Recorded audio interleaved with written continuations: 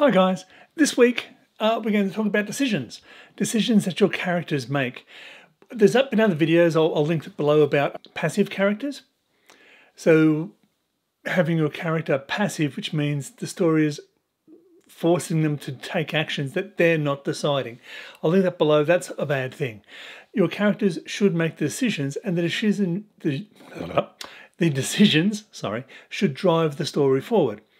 There is five considerations to have when we're talking about decisions. So I'm going to list these five things, the five considerations, as well as the three sorts or styles of decisions that can be made. So it's not so much a checklist, though it is a list. It's considerations when you write your character's decision. Think about what you've written and how it could impact the story. So number one, is the decision fair? Is it just? Is it justified? Will it put in the hearts of your audience the need for justice? It was an unfair decision. They overreacted. There wasn't the balance. Someone steals your parking spot, so you go and burn their house down. Not really a fair decision. So what is the impact on your story of your character making an unfair decision? How will this drive your story forward? Will the need for your audience to have meet that moral neutrality, which we've spoken about before, that they're okay with your decision, the decision that your character's made, will that drive your story forward? Does it give you an opportunity to bring in complexity for the universe to come and balance the scales? Next one. Does your character feel better or worse for making the decision?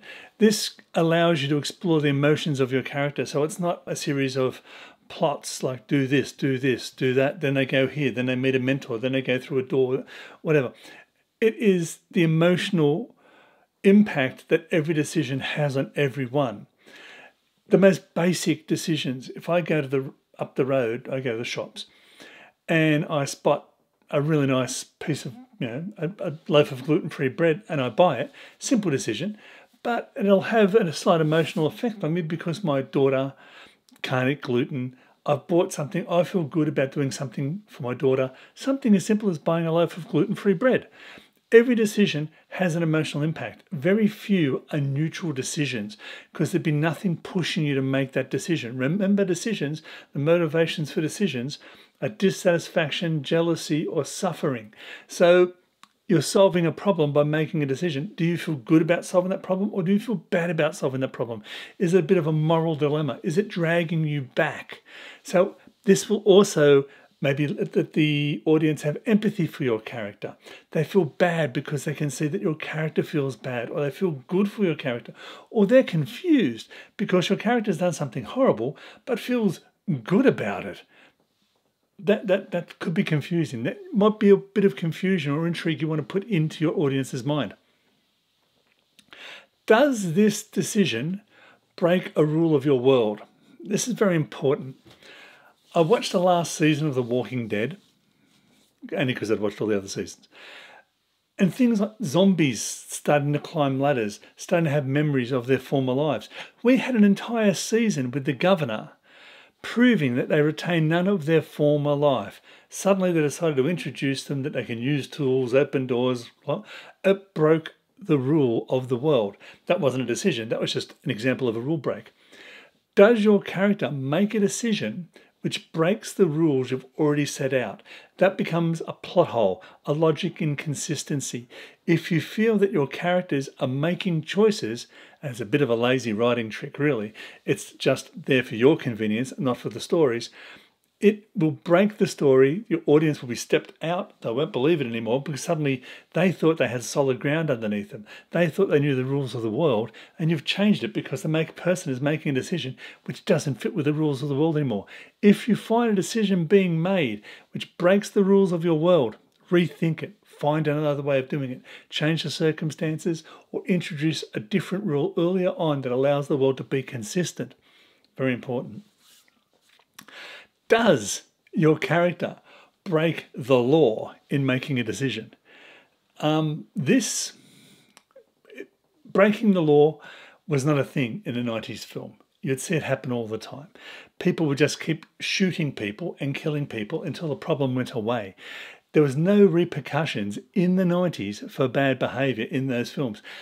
And you had to justify it to the police that were standing around. Oh, it was really bad. He'd abducted my wife, and it was, did you rescue your wife? Yes. And then I went and killed him because he deserved it, because he abducted my wife.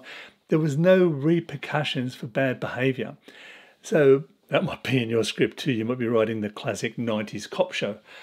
But if they break the law, what are the repercussions on your character, on your story? Do they have to hide it? Do they have to justify it to someone? Do they have to bring somebody in on the conspiracy? Do they need to get hold of an alibi? Does this decision, or no one knows about it at the moment, but they've made a decision and they know eventually it's going to come back to bite them on the ass. It is breaking the law. There's repercussions either now or further down, or it can be a ticking clock constantly in the background of your story, that this breaking of the law is going to come and get them.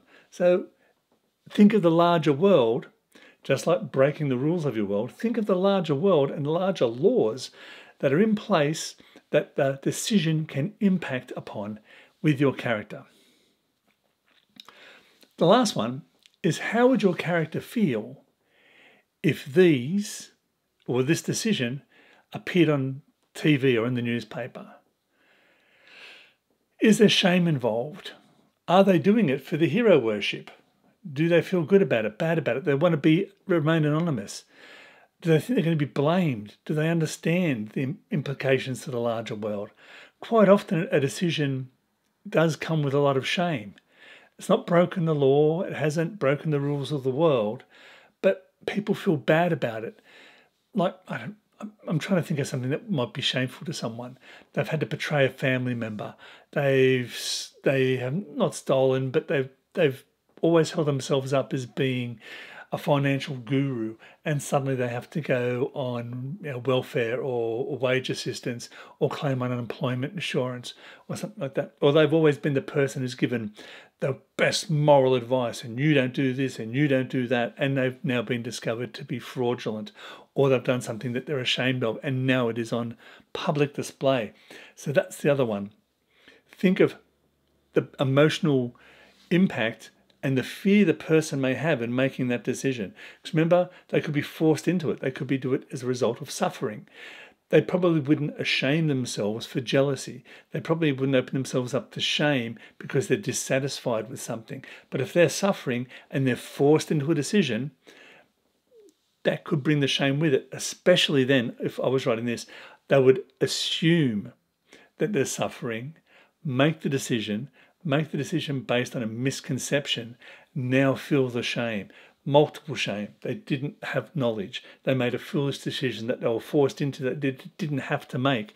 They can morally justify to everyone saying, I thought I really had to do that. And everyone's like, why would that be true? That can't be true. That opens up a whole world of things for you to explore emotionally for your character. 3 levels. There are 3 levels of decision making. The first one's, and these are based on business, I'm going to be using business terms, but you can see how you can modify business terms into your writing. The first one is strategic. They're making a decision for the larger world, the good. This is when a guy might, Terminator, not sure which one, the actor's holding the weight above the detonator, and he's dying and he's holding it for as long as he can. He could have crawled away, he could have tried to get medical help. He was making a strategic decision, a decision that was based on a plan for the larger world, a sacrifice type decision. You might do something now. You may decide to leave your family because you have to go off to do something that's going to save the planet. So that's a strategic decision. And quite often strategic decisions are made from plans that are set out earlier on. We have to stay to the plan, so you make a decision that doesn't look sensible, but it's part of the major plan. It's part of a strategy going forward. So you've got strategic level decisions. Then you've got tactical level decisions. Tactical decisions are decisions that start you down a way. They're more short term. They're how are we going to get into that room? Well, if you go here and I go there and we ring Harry, and then Harry could bring this, they're sort of, and that's our tactic. That's how we're going to get into that room. Okay, so let's all work on that plan now to get into that room. So you go get a car, you get this. That's like the planning things you see in an Ocean's movie, Ocean's 11 or whatever. Then there is the typical operation decisions. They're made right now. Like, we've come out of the bank, we've done a bank robbery, our getaway driver has gone. We need to make a decision right now. Do we go back into the bank? Or do we steal a car? What do? We get on the roof, try to, I don't know, tie pigeons to our shoulders and fly away? Whatever it is, they're immediate decisions. So think of the sorts of decisions that people are making. You can't have someone make an immediate type decision now if it's for a strategic outcome. They will ponder, they will think, they'll probably get more information. They may feel pressure to make the decision right now, but they understand that it's going to have implications later on down the track, so they may pull back from making that decision. They may stop. These are some of the impacts that go around decision making. That's it. Thank you for everyone who does this. It's very much appreciated. If you could share this on social media, because apparently the algorithm doesn't show it to people that want to see this. If you think it's going to be helpful, give it to some other people. I hope these things are being helpful to everybody. And until next time, keep writing. Bye, guys.